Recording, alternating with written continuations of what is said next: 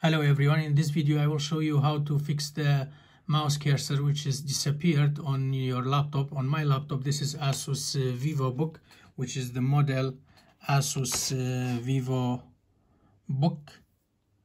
5 S15. So best thing to have a mouse like that, any mouse, optical mouse. So you just connect the USB of the mouse to your laptop. Alright, so once it's connected, you go to press Windows here, press Windows, and then here type touchpad, TOUCHPAD, touchpad,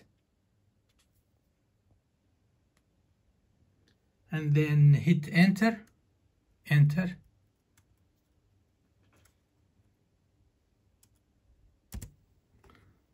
Then the touchpad settings.